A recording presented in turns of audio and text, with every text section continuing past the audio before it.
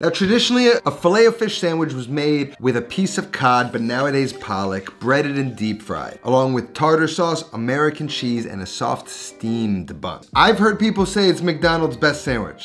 I say no, but as the summer approaches, a homemade fried fish sandwich is all right by me. Sends me back to those summer vacations. Now I know a lot of people love the McDonald's Filet-O-Fish, and I'm not here to yuck your yum. There's a reason why I have never and will never eat a Filet-O-Fish at McDonald's, and it's not just because I think the concept of fast food fish is gross. There is another good reason, but more on that later. So first let's make the tartar sauce. Now tartar sauce starts with mayo, and to make a good one that's the right consistency, we're going to make homemade mayo first. Now first we're gonna add 1 egg, and then we're gonna throw in a whole bunch of acidity.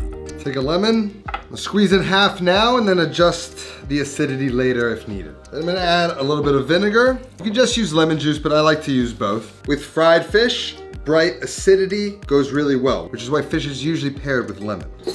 A hefty tablespoon of Dijon mustard. About a teaspoon of dried onion. This is more for the tartar sauce than for the mayo. Then I'm gonna add about a half cup of oil to start. Salt, pepper. Insert the immersion blender. Now mayo is an emulsion of oil and other water-based ingredients like egg, vinegar, lemon juice. And since I'm making a tartar sauce, that balance is out of whack, so my mayo's a little thin. To fix it, I'm going to add 1 additional egg, turn the blender on, and then slowly start to stream in more oil until the mixture thickens. And I want a thick mayo. It's gonna hold to this fried fish. Ended up with about 2 eggs and about a cup of oil. That's the right consistency. So to that, I'm gonna take some dried parsley. I'm gonna add about a teaspoon. For tartar sauce, we use a dill relish, not a sweet relish, and then some capers.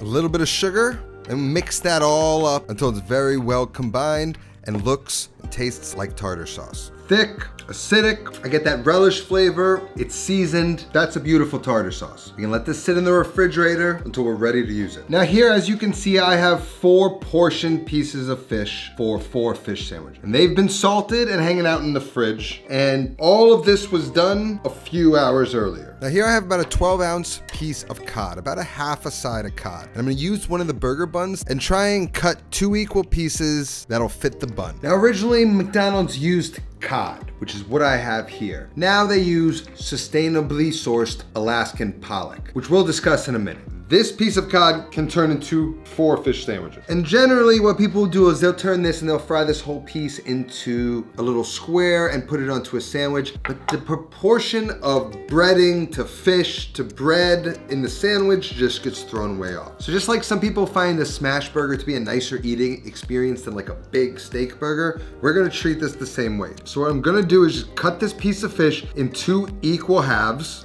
You see how thick that is? Just like a chicken cutlet, I'm going to slice it in half to give me 4 thin patties of cod. Just carefully run your knife through the center of it to make sure you don't tear it, where the fishmonger has deboned the fish. Then you wanna lightly season the fish on both sides, place them on a wire rack, and then we're gonna let these chill in the fridge uncovered until that salt sort of pulls the moisture out, the fish reabsorbs that moisture, and then the surface has dried out. Maybe like an hour or 2. Now it's about 2 hours later, you can see they're nice and dried, that salt has absorbed, and it's gonna just give a little bit more flavor, seasoning, and better texture to the fish when it's cooked. And now we can talk about the main reason why I'll never eat a Filet-O-Fish at McDonald's. And I will add a caveat. McDonald's claims that their fish is sustainably sourced. But when it comes to the food industry, my trust has been broken too many times to take that in blind faith. In the fishing industry, bycatch refers to the unintentional capture of fish or other marine species by large trawlers. Trawlers are huge fishing boats that can capture hundreds of huge fish at a time. And while there is technology that they use to help limit bycatch, do you really think a ship this big has much control over any of that when casting such a wide net to satisfy the hundreds of thousands of pounds of fish McDonald's needs for its Filet-O-Fish? So while I always like to shop locally in general, I'm much more strict when it comes to fish than I am at any other protein. And I choose to either shop at farmers markets when they're available or my local fish market, who I know every day gets fresh fish off the coast of Montauk. And yes, besides that, the concept of fast food fish is disgusting. And if you don't believe me, take it from this ex-McDonald's employee that can promise you the Filet-O-Fish is not fresh by any stretch of the imagination. So if you're cool with all that, you do you, but I'm gonna do me and make a Filet-O-Fish at home like a sane person. Now, I'm not denying McDonald's claims, I'm just saying I'm not eating it. So now we need to handle our dredging and breading. This bowl, we're making the dredge, and for that, I'm just going with about ½ cup of all-purpose flour. In this bowl, we're making the batter. So I'm gonna go with ½ cup of flour, and then ¼ cup of rice flour. A little bit of parsley to both, maybe a teaspoon. A little bit of dried oregano, about the same amount. Some paprika, and then some celery seed, which just goes really well with fish. Maybe a teaspoon or two. And then if you like a little bit of heat, a little bit of cayenne. Salt, black pepper. Get that nice and mixed up? Get that nice and mixed up. To this, gonna add 1 egg. A little mustard for flavor, and then about 3/4 cup of seltzer water. Add in that seltzer water, and we just wanna combine it really well and then assess the consistency. I don't want it too thick. I want it to kind of run off the whisk once it's completely mixed, but still be thick enough that it coats the piece of fish.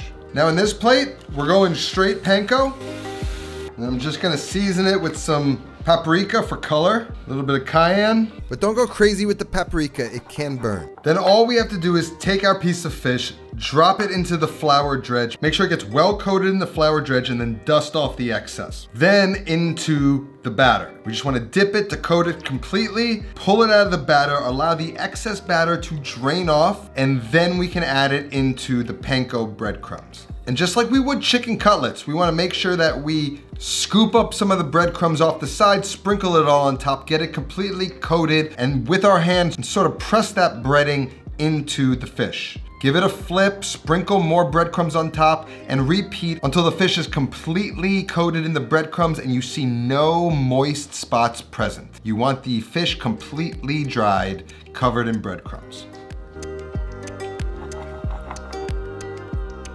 Now I'm gonna put these in the refrigerator for, 15 minutes just for them to kind of seize up and that breading to adhere. And while those chill out and I reset, gives me a minute to talk about our sponsor today, BetterHelp. BetterHelp makes starting therapy easier and much less intimidating for many people. I've been to in-person therapy, and if you're like me, you know it can be really annoying. Appointments are always late, you're waiting in a waiting room, feeling just kind of exposed to the world. But with BetterHelp, you can talk to your therapist through your choice of video call, phone call, or you can even send them messages throughout the day as things come up, even if you don't have an appointment scheduled. It's a service that fits your schedule no matter how busy you are. BetterHelp can match you to one of over 30,000 therapists in their network based on your needs, preferences, and location, which gives you access to a wider range of expertise that may not be available in your location. To get started, you fill out a questionnaire that will ask you questions about what challenges you're going through and what kind of therapist you'd like. And then BetterHelp will match you with a therapist in most cases within 48 hours. And then you can schedule a therapy session at a time that's convenient for you. And if you don't love your therapist, you can request a new therapist at any time at no additional cost. So if you want to join the over 4 million people who have used BetterHelp to start living a healthier, happier life, BetterHelp is going to give my audience 10% off their first month when you use the link in the description, or you go to betterhelp.com/notanothercookingshow. Now let's get back into the recipe. Now we're ready to cook. We've got our fish, our tartar sauce, we've got some American cheese, and then we've got our bun. And these are the ones I like the most for this, for steaming, this kind of sandwich. I know it's super cool to make your own buns, but it's a fast food sandwich. What are we doing? And now the secret is a steamed bun. So I'm gonna take 3 of these buns out. I'm gonna take a Ziploc bag and a little paper towel that I'm just gonna fold into a little humidifier, something like that, and then I'm gonna get it wet. It's nice and moist. I'm gonna stick that into the corner, and then I'm just gonna place my rolls in it. I'm gonna close it about 90% of the way. I'm gonna pop that into the microwave.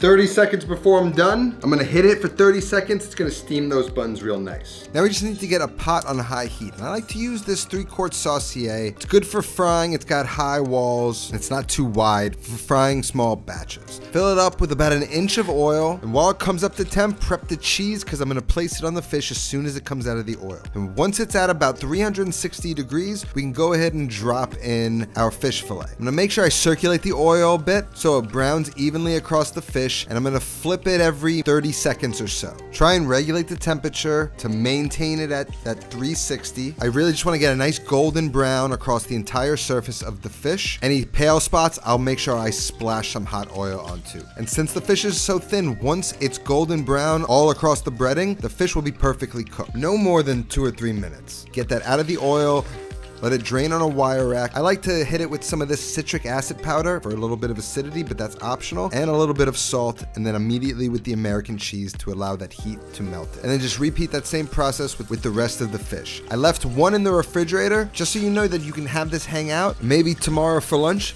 you got a fish sandwich ready to go. You just need to heat up some oil. Once all the fish is fried and the cheese is placed on top, we can turn the microwave on for 30 seconds to steam those buns. And after 30 seconds, we can get them out of the microwave and look at all that steam. The buns are perfectly steamed, which is an iconic characteristic of this sandwich. To the bottom of each bun, I'm gonna place a dollop of the tartar sauce. Then I'm gonna place a fish fillet on each one. On top of each fish fillet, another healthy dollop of the tartar sauce, and then close the sandwiches up. And I've seen a fish fillet at McDonald's. You cannot tell me that this does not look 1,000 times better while still looking like a fish fillet from McDonald's. Personally, this scratches the itch for me. The fish is moist and it's seasoned.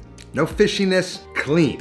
The breading is crisp. That cheese gives you a little creamy mouthfeel, and the tartar sauce is bright and acidic and ties everything together. And the steamed bun, no toast on this one. You gotta go steamed. For lunch, a fish sandwich, any day of the year, I'm gonna take. All I'm saying, don't get it at McDonald's. Recipe's gonna be down in the description. That's all I got today. I'll see you next time. Until then, take care of yourself and go feed yourself.